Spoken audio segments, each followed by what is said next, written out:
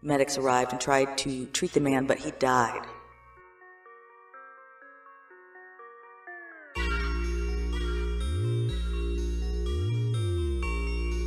February 14th, 2018. According to WJLA in Washington, D.C., a 60-year-old man was shot to death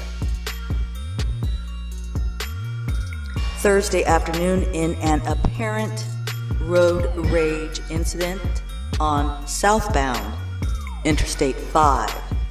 Interstate 5 near the King-Pierce County line.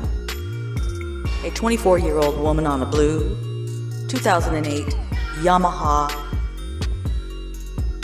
I shit you not, Yamaha motorcycle, and the man who was driving a silver 2016 SUV got into some sort of an argument just before 5 p.m.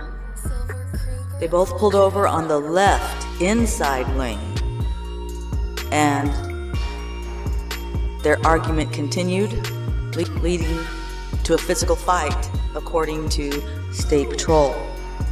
The two were on the ground fighting when the woman pulled out a gun and shot the man, State Patrol said. The man's 57-year-old wife was a passenger in the SUV and she was not injured. Medics arrived.